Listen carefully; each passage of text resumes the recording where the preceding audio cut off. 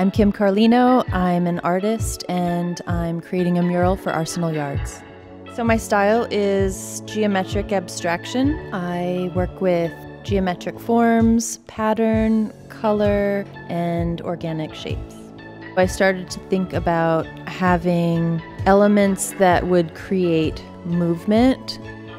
I would say this piece is bold, colorful, pretty joyful, with the big pink swoop moving through the whole piece, twisting in and around.